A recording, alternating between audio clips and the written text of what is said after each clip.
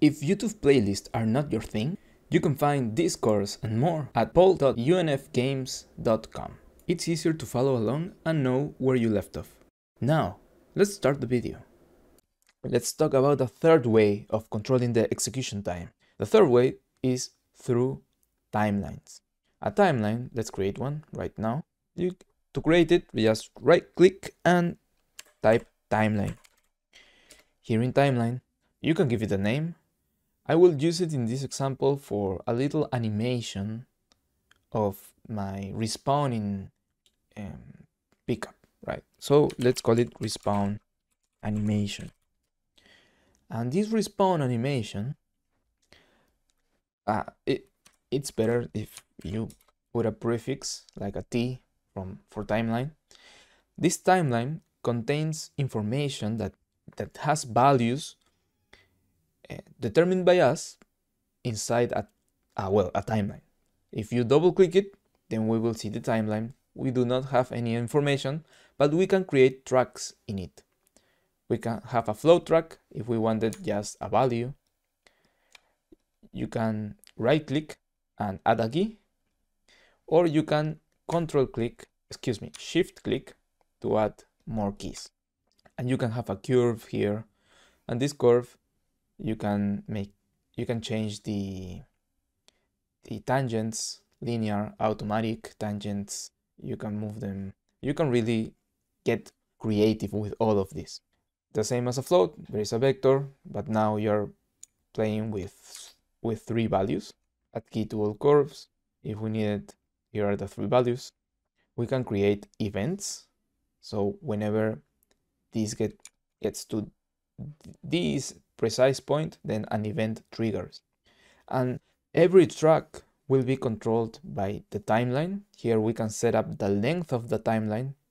Usually you want it to set up at 1 second, so then we can change the play rate and get easier animations for faster or slower. So usually you want the length to be 1. You can use the last keyframe, autoplay, loop, replicate it.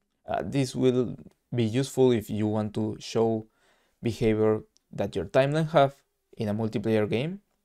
And you can ignore the time dilation here. The time dilation will make our game run slower, but if you ignore it, then this timeline will ignore it.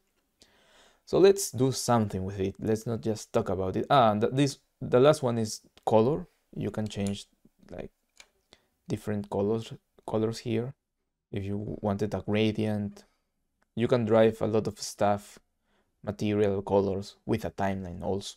If you want to change something in runtime, it can be a good way to do it. So let's right click on everything and delete it. And what I want to do with this timeline is create a little animation, because the timeline lets us have values inside a frame of time. Then it is easy to do some little animation. For example, I want that when my pickup respawns, I want the coin to go upwards and rotate. So seems pretty simple, right? So let's do it. The respawn pickup, here we're toggling the visibility and collision, and I also want to play this timeline. This timeline, we set it up with a length of 1, and this length will determine how long it plays for. This track, let's call it C movement. And I'm not using a vector because I only want to move my little coin in the C. Now, right now, if I go to my viewport, and let's close these functions just to make it easier. My animation, what I want to do here is change the C location. Right now is in 60. So that's the final location I want to achieve. I want it to come from the bottom, from 0, and go upwards, right, to 60. So that's what I can do. Here at first, at 0, I want it to be 0, then times 0 and value 0. And at 1, that it will be the last execution of my timeline, then I can choose time 1 and the value should be 60. So now let's save it. Let's go back to the event graph, and here, now that I added a track in my timeline, I have this new value that will be driven by the animation, well, by the execution of this timeline. And if you are missing your other point, then you can adjust the view or the curve to fit. Then, how can I use this value? Well, whenever we run a timeline, we will have an update execution pin that will run every frame, a finish execution pin whenever the timeline finishes, right? That this one is 1 second in length, so after 1 second it will show finish. And the direction will tell us if we were going backwards or forwards. Let's just equal enum, forward, backward. And why do we have this? Because if we wanted a opposite animation, usually it's done when you are opening doors. You only want to do animation 1, the rotating animation once, and then whenever we close the door, we can reverse the timeline. We can call the reverse node, and it will run from the current point to the end, well, to the start in this case. And we will talk about this, all these input nodes in a minute. But let's first use this C movement. We wanted to move this static mesh, so let's grab the component and set the relative location. And we have talked already about relative and world locations, well, coordinates. In our case, this blueprint houses this component. This component has a 60 of relative location, so it doesn't matter where it is in the world. So with this, now I can connect my C movement. I do not need a vector here. Let me split it, right click it, split, and let's connect the C movement. Let's press play, and whenever I will call the respawn, let's do it here.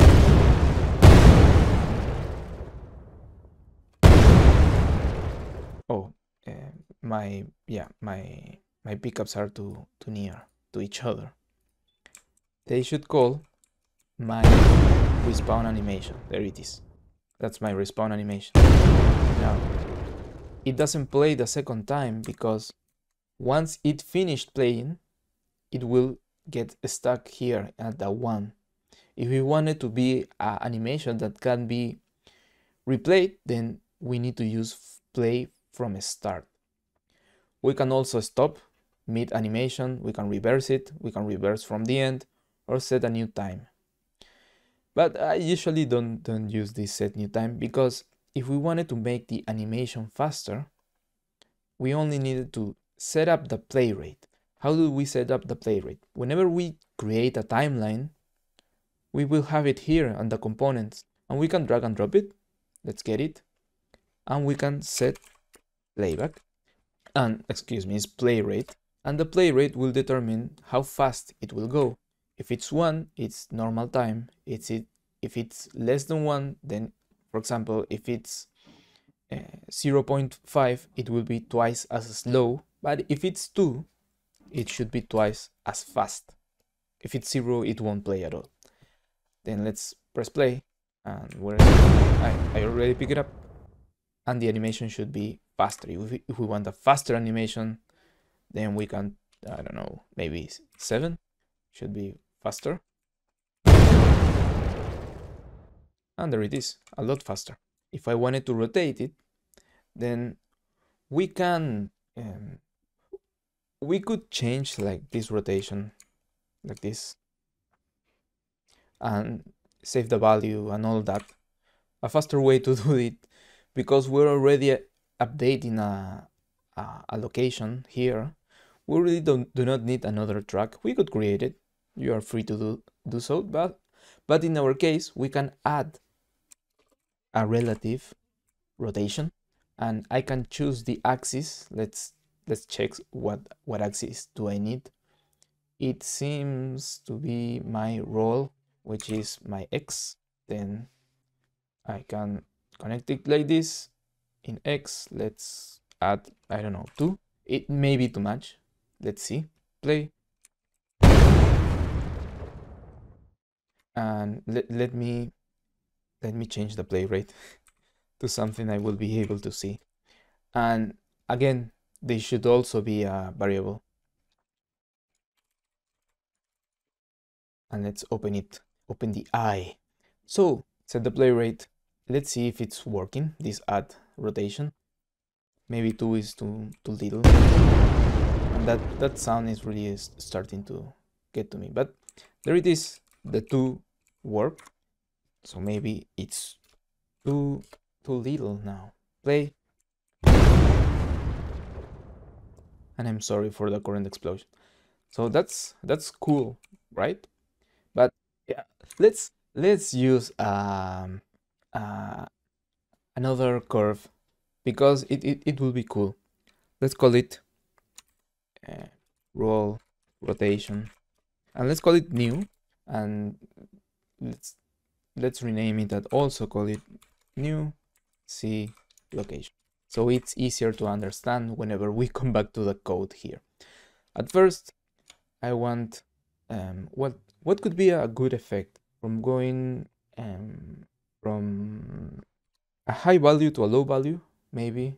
Yeah, let's try that. Let's call it 50, and then at the end, let's put it at 0 or 1. Yeah, there it is.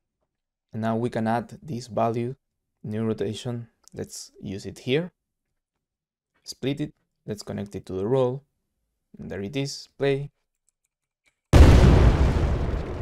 And now, yeah, pretty cool, right?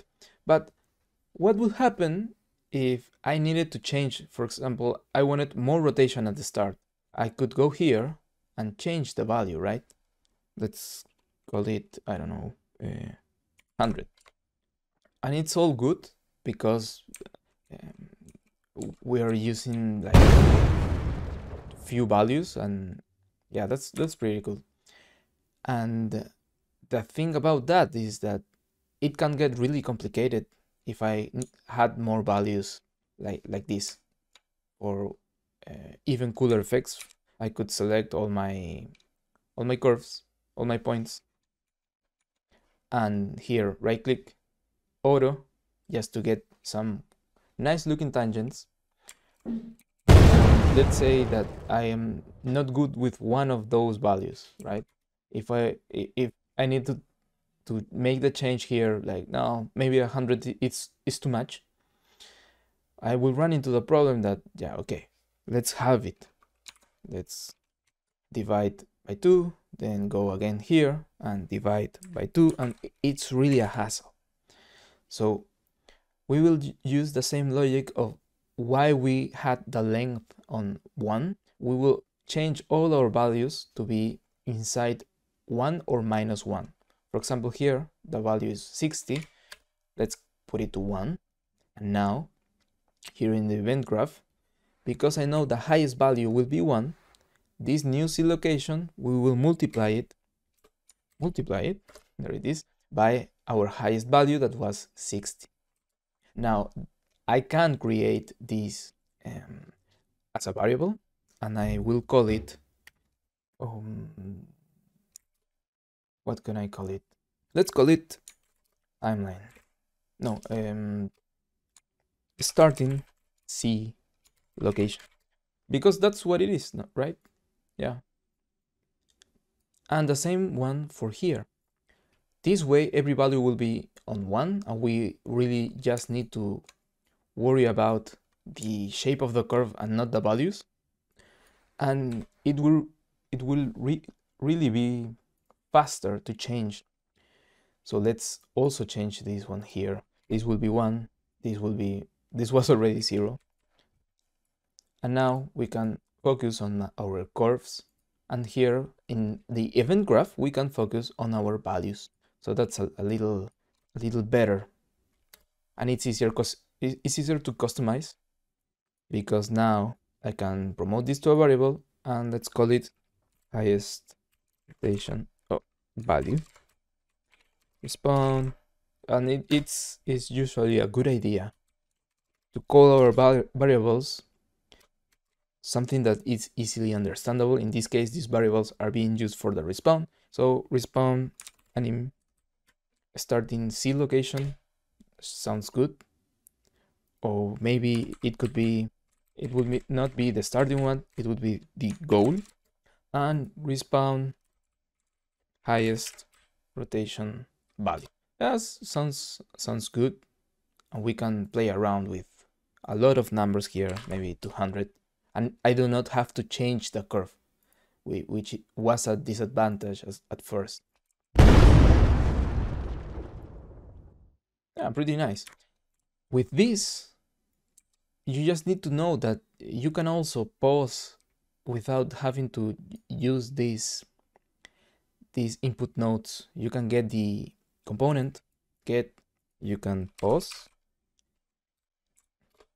Oh well, it's called a stop then. Yeah, a stop, and change a lot of behavior that your current timeline could have. You can also play from the start, you don't really have to use these nodes in order to have a working timeline. And if you wanted it to play from the start, then you can autoplay, and then whenever I hit play, then if you saw the shadows, then let me put back here. No, that's not it. You can see that my timeline autoplays, which is pretty nice.